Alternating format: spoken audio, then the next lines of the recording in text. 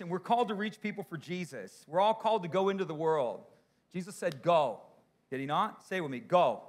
Right. And one of the things we talked about last week is God called us this called household. There's a Greek word called oikos. And so the word oikos means your immediate family, but it also means your circle of influence. So a lot of people, when you're thinking about, oh, I'm going to reach people for Jesus, or I'm going to try to invite somebody to church, and I'm going to reach out, they're thinking, I'm going to have to go and cold call people, or I'm going to have to just walk up to some random stranger and invite them. That's not the way the gospel structures it at all. It actually structures it for us to reach our immediate family first. You and your whole household will be saved. You and your whole oikos will be saved. That's actually a promise that God gives to us. And the reason is because you have a lot of social capital with your family, don't you? Yeah, crazy Uncle Bill, right? We all got some crazy family members. And your family's all got brokenness in their life. Every family does. And so we have an in with them because we have a relationship with them. We have social capital with them. And so God, when he calls us to reach people, the first place, he gives us the low-hanging fruit. The second area that he gives us is the people that we have influence with. Who do you have influence with? And which is sort of your friends or your just peer groups, things like that. Those are the first two major groups that God calls us to reach or to go for. So it's not like you're having to go out there and do random things. You know, we're doing some go teams, and we're going to go out and do power evangelism. And so we're going to be doing that in the next couple of weeks. That's going to be straight up, let's go kind of stuff. But not everybody is wired that way. Some people are different, and that's okay. But all of us, not everybody is Billy Graham, but everybody can invite someone. Not everybody can give the Sermon on the Mount or can preach like Paul, but every one of us is responsible to invite. We can all invite. And so the idea is that we're hope dealers. That's the bottom line.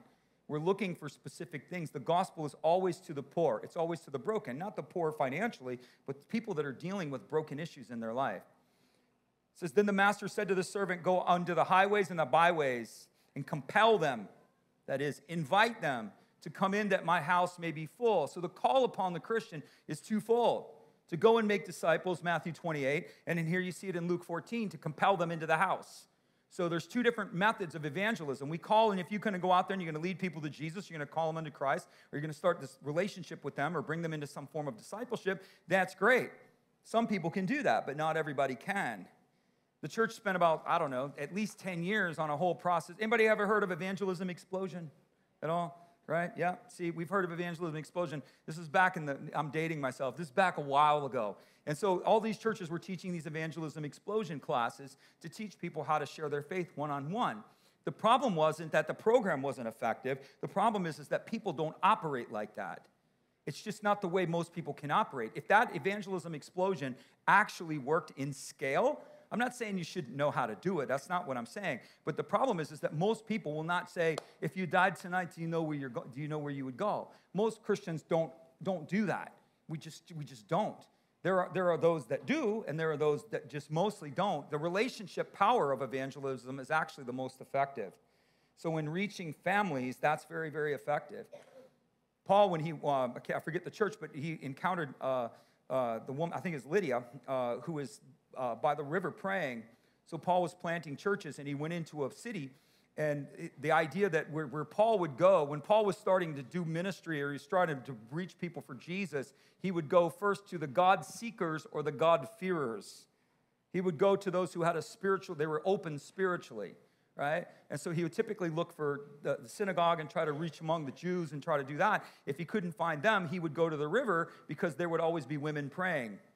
The sort of the rule or the cultural standard within Judaism at that time was that if there were 12 men in a city, they were required to form a synagogue. They were supposed to form an assembly. If there were 12 believing Jews, they may not have a pastor or anything. They may not have a leader or whatever it was, but they were called to form a community. If there were not 12 believing males, then the women were required to do a prayer meeting, and usually they were in tandem. And so when Paul couldn't find a teaching community, he went to the river, and he found Lydia, and the women were by the water praying. They would always pray by moving water. It's interesting, right? Because prayer moves the river. So they were praying by moving by water, and he meets this woman, and this woman is insanely influential. And there was prayer houses that were started. This woman started prayer houses. Why? Because that was but she comes to Christ, she leads her whole network, her whole circle comes to Jesus, and they all start these prayer communities. Interesting, right? But we're called to go into all the world. We're called to reach the oikos. Excuse me. I'm going to teach the Go class, I think, if my wife gives me permission. She's got to give me permission because it's her idea. So I want to honor my wife with that brilliant idea of creating Go teams. Thank you, Sherry. So if she lets me teach, I'm going to teach the first class. But anyway, one of the things is finding the person of peace, trying to find the most influential person. So it's not just finding, there's different ways of doing it. When Paul's interested with the example I shared, he finds the person of influence, and that person of influence comes to Christ and influences everybody else in the same direction. We're supposed to go out into the highways and the hedges, highways and the byways, and we're supposed to compel them. We're supposed to invite people that the house may be filled. So you can invite people individually. You can tell them about Jesus and that whole nine, which is great. But all of us are responsible to invite. We all are. We're going to stand before the Lord. Every single one of you will stand before the Lord, and we will give an accounting of our life. We'll give an accounting of what we did with what he gave us. That accounting is God not looking at our life to determine what is wrong. That accounting is God looking into our life to determine our reward. You understand that? The believer doesn't go before the white judgment seat. They go before the bema seat. The bema seat in the scripture is called the seat of reward. We go before a rainbow throne. There's two different thrones. You don't want to go to the white throne. That's not the one you want to go to, right? So when people are dying, they're like, I died and I was moving towards white light. Stay away from the white light. That's not the light you want to go to. You want to go to the disco light. You want to go to the one that looks like the mirror ball, oons, oons, oons. That's the rainbow light's the one you want to go to. That's the seat of reward. And so we come before the Lord, the seat of reward, and God is going to reward us on everything that we did for him and what we did to you, what we used with what he had. And we have minimum standards. We have minimum requirements. God does not expect us to do nothing.